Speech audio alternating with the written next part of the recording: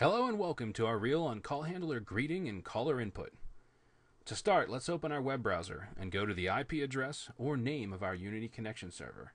In this case, 192.168.101.245.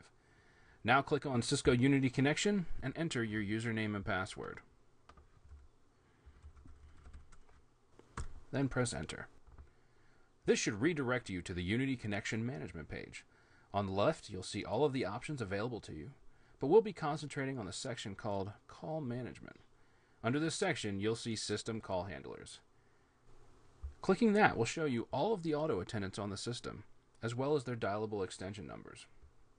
You can use these numbers from your internal phone at any time to avoid navigating earlier auto attendant greetings to hear later subgreetings. In our case, let's click Main AA.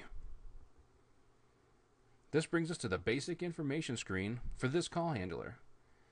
We can see the schedule, time zone, and extension listed. To view the other options, click Edit on the top menu. This shows several options, but we'll be concentrating on caller input and greetings.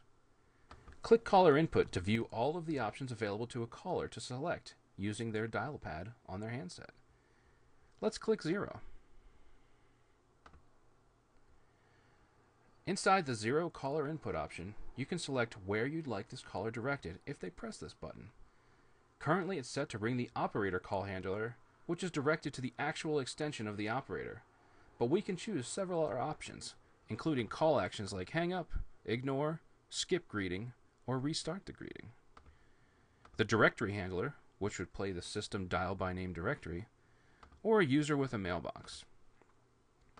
Be sure when selecting call handlers or user with mailbox that you pick attempt transfer or go directly to greeting. If you picked attempt transfer, it'll actually try to move the call to that user's phone. If you pick go directly to greeting, the user's phone will never ring.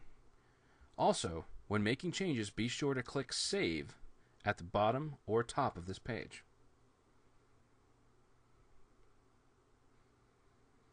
Now let's click on Edit and click Greetings. Under Greetings, you'll see all the available greetings to each call handler and user. Today we'll be concentrating on the main three: Standard, Holiday, and Alternate. Standard plays all the time unless it's overridden. The Holiday greeting overrides it based on the holiday schedule defined under System Settings. And the alternate greeting overrides all other greetings when enabled using this GUI or when using the Voice Greetings Administrator. Click on Standard to continue. Here you'll see the greeting status, whether it's disabled, enabled, or enabled until a specific date, and what type of greeting you're hearing, whether it's the system default greeting, a voice recording, or nothing.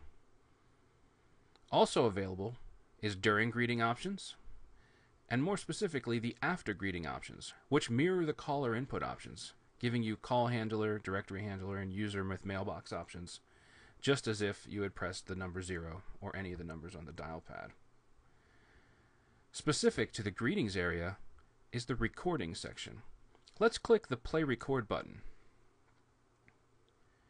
You may have to click to allow the Java applet to run depending on your browser security section.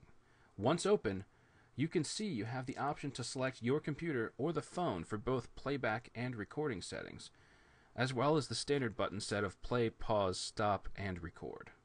As a note, under the options setting, you can pick Open File, which lets you upload an existing recording, or Save Recording, in case you want to archive the recording that you're working on now. Also under here is the playback and recording settings. This is where you can set the number of the recording device. As always, make sure to click Save once you've made any changes, or your changes will be lost. Please feel free to contact me if you have any questions or would like training on any other subject. Thank you. Signing off.